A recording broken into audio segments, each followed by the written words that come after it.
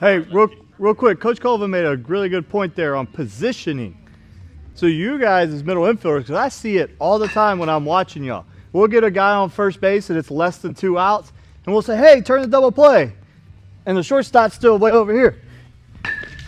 Can I get to second base from way over here?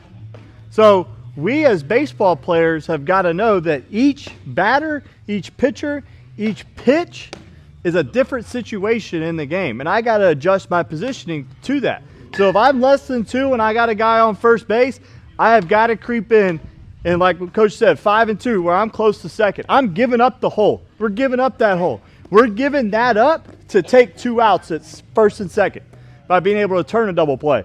If he beats us in the hole here or over there, tip your hat to him. That's baseball. We can't cover the whole field. We're playing odds.